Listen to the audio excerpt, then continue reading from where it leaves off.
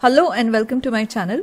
In this video, we are going to solve the 35th question from CBSE Class 10, 2023-24, sample question paper set 2 for Mathematics Standard with subject code 041, section D where each question is of 5 marks. Now this question is from the Quadratic Equations chapter. A flight left 30 minutes later than the scheduled time, and in order to reach its destination 1500 kilometers away in time, it has to increase its speed by 250 kilometers per hour from its usual speed. Find its usual speed. So let us try to understand the question first. A flight was scheduled to be flying at a particular time and it got late by 30 minutes. So to compensate those 30 minutes of loss, it increases its speed by 250 kilometers per hour than its usual speed.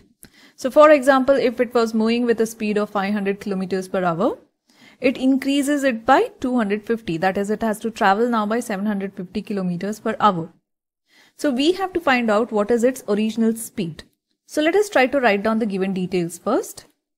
Starting with the distance to be traveled by the flight is given as 1500 kilometer. Then let us consider that the usual speed or the regular speed of the flight is x kilometers per hour. Now it increases the speed to reach the destination on time. So we write it as usual speed plus 250 kilometers per hour. But the usual speed we considered as x. So the speed increased by the flight is x plus 250 kilometers per hour. And the time delayed in flying is 30 minutes. Now let us try to write down the scheduled time and delayed time of the flight in terms of the distance traveled and the speed. So for this, we are going to make use of the relationship between distance, time and speed, which is time is equal to distance traveled over the speed. So for the scheduled flight or the usual flight, the time is going to be distance traveled over the speed. So distance traveled is 1500 over the regular speed or the usual speed is x. Now let us look at the delayed flight.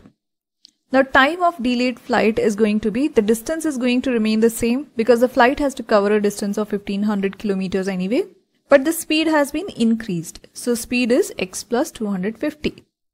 Now let us try to frame an equation between the time differences of these two flights. Now the time differences between the scheduled flight and the delayed flight is given as time of usual flight minus the time of delayed flight. That is, the time difference between these two circumstances is nothing but 30 minutes of difference. So the next step is just substituting the values of the time for both the cases as we have got over here. So let me write here. Time of usual flight is 1500 over x minus time of delayed flight is 1500 over x plus 250 is equal to, now the 30 minutes has been converted into hours since we took the speed in terms of kilometers per hour. So we are going to write the 30 minutes as 30 over 60 hour. The next step is the cross multiplication. That is, x plus 250 multiplies with 1500 and x multiplies with 1500.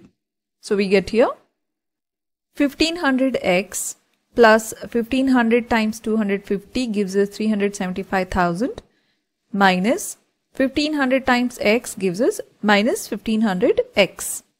Divided by, now the denominators will multiply together. Now on the right hand side, the 30 divides the 60, that is 31 times and 32 times, and that is what has been written over here. Now if you look at the left hand side, plus 1500x and minus 1500x will cancel out each other. So we are left with only 375,000 in the numerator. So now again cross multiplying, 2 multiplies with this number, and the denominator x times x plus 250 multiplies with 1, and we get 375,000 multiplied by 2 is equal to x times x plus 250. Next, expanding the brackets, we get x times x as x square plus x times 250 gives us 250x is equal to, the product of these two numbers gives us 750,000. Now taking this number on the left hand side of the equation, we get a quadratic equation which is x square plus 250x minus 750,000 equal to 0. Now we have to factorize this equation by finding the factors of 750,000, which when added or subtracted together should give us the middle term, which is 250. And looking at this number, we can easily guess that those two factors are going to be 1000 and minus 750. Because the product or the multiplication of these two numbers gives us minus 750,000. And the addition of these two numbers will give us 250x. So let us break up the 250x in terms of these two factors. So we have x square plus 250x is split up as 1000x minus 750x minus 750,000 equal to 0. Now further factorizing this, let us group the first two terms and the last two terms. So from the first two terms, x is a common term, and from the last two terms, minus 750 is a common term. So we write x times x plus 1000 minus 750 in the bracket x plus 1000 is equal to 0.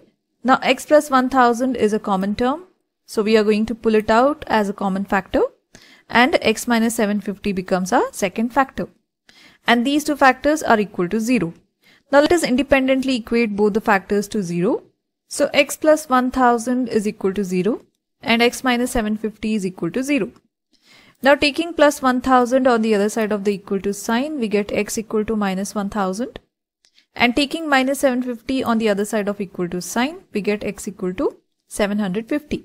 Now remember that x is the usual speed, and speed cannot be considered as a negative number.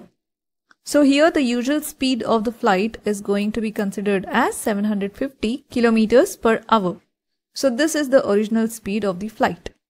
I hope you have understood all the steps and liked the video. If you know any other way of solving this example, do comment below. And if you're liking my videos, like, share and subscribe to my channel, and thank you for watching.